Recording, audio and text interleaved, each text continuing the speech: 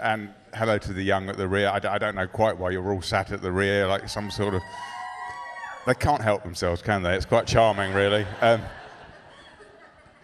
God bless the young with your lustrous complexions, your moral certainties, and of course nowadays your fluid non-binary sexualities as well. It's isn't it? It's a puzzling world to be a middle-aged man in. I'll be honest with you. You just don't know who to be creepy around anymore, do you? It's a weird...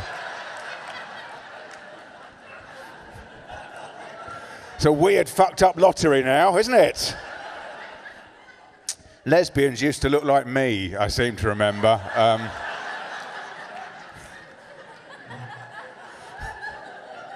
It was a simpler world, and in many ways a better one. And now, bafflingly, it's the prerogative of the young to select your own cultural identities, certainly your sexualities, even your gender practically on a whim.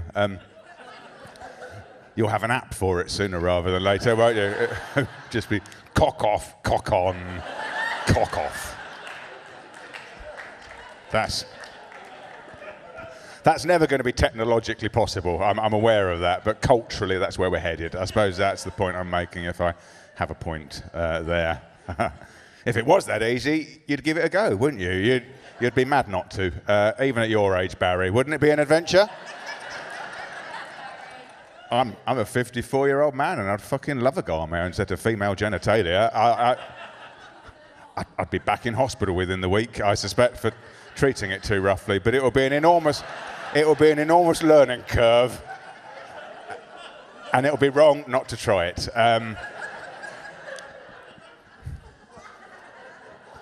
gone a bit too far for some of you, haven't I? I appreciate that. I spent a lot of time on my own this afternoon. I've been decorating the hall, and when you're a middle-aged man alone with your thoughts, you know, things can take an odd turn. Although, to some extent, this is the world we live in. I think we all know that. My son recently solemnly announced that henceforth he would be self-defining as a transformer, I think he meant. He's only 6. He bloody loves them. But too late now, already told the school. So, it's just a silly joke, actually. I don't know what you're expecting there. It's just a joke. Haven't got a son, actually.